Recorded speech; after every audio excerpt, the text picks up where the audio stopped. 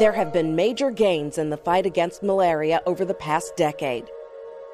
According to the Institute for Health Metrics and Evaluation, global malaria deaths peaked in 2004 at slightly more than 1.8 million, before falling to around 1.2 million in 2010. Improved diagnostics and drug treatments are credited with helping more people survive. So is increased spraying for mosquitoes, as well as higher use of treated bed nets. But in the Mekong region, concentrated near the border between Cambodia and Thailand, a new and dangerous form of drug-resistant malaria is on the rise. Artemisinin-resistance is actually a global threat to our ability to effectively treat malaria. Artemisinin is used in combination with other drugs, and currently there's no alternative available with the same level of effectiveness.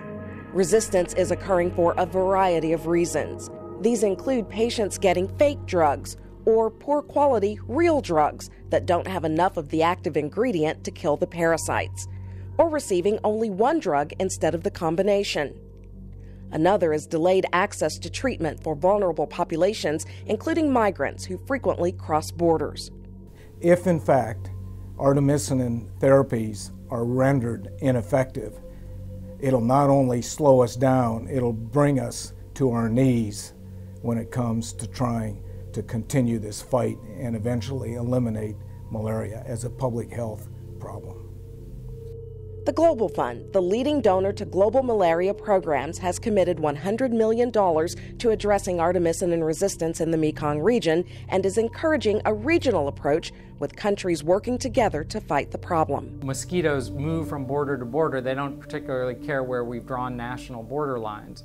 And so we're trying to support countries and their leadership with the technical leadership of international organizations and important bilaterals like the United States and the United Kingdom to look at the latest epidemiology, to look where malaria is today.